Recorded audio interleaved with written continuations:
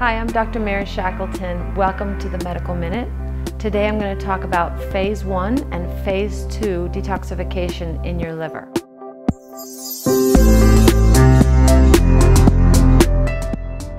Phase 1 is a collection of enzymes called the cytochrome P450 enzymes. It takes a toxin, a hormone, a metabolite, and puts it actually into an intermediate compound that's more toxic than the original compound. Phase 2 takes that intermediate compound and makes it water soluble for excretion.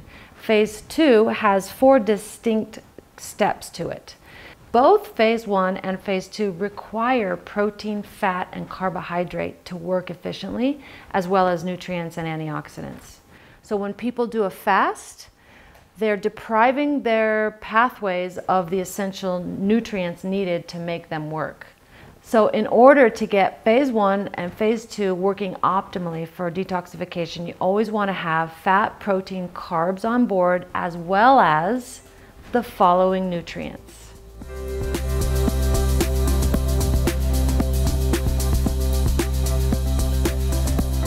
Thanks for tuning in. For more information on detoxification, sign up for my blog on maryshackleton.com.